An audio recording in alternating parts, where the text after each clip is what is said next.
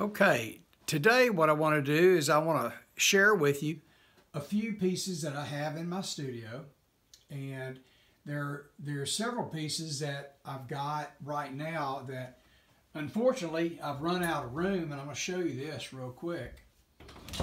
This is all a whole bunch of paintings all in here. I've run out of room on the walls, and so I've had to store some. But I wanted to share with you some pieces, and in doing so, you can kind of give it a critique if you'd like. Now, all of these masks that I made are all out of recycled material. Paper mache, string, whatever I could find. This painting here, in fact, had a lot of recycled material on that. And then a lot of paint, a whole lot of paint.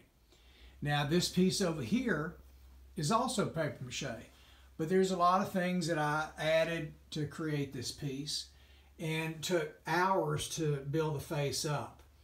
So, and there was some modeling compound, okay, used for the teeth. That's another piece up there that's paper mache. Now this is an interesting piece that I did years ago. And if you'll notice, the face, that's concrete.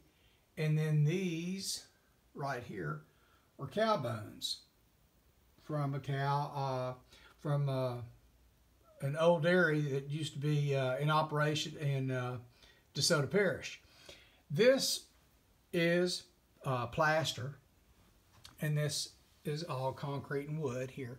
Now these pieces laid out in the weather for years, and then I used it, and that's why it's got holes in it from the rain, because I didn't move them for years.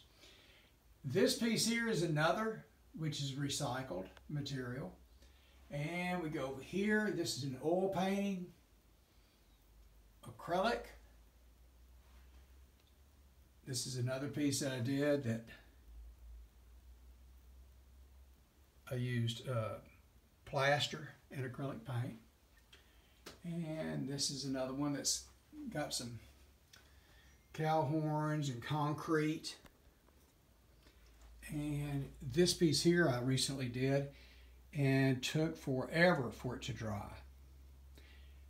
And up here is a lot of some of my clay pieces and sgraffito. And then when you move over here, these two pieces here go back quite some time. They're all plaster, and they were made originally out of castings from some of my students. And then I attached those to some canvases and put just several coats of sealer on it.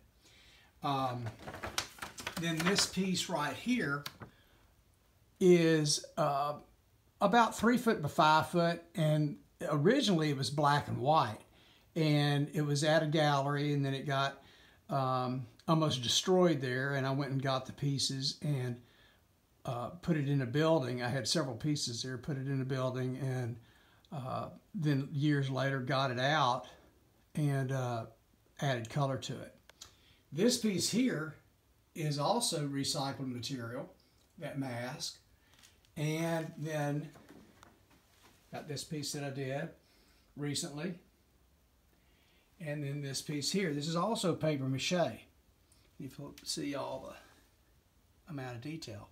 So what I do is a variety of things. And of course I do my pen and inks, which right here, this is all full of my pen and inks.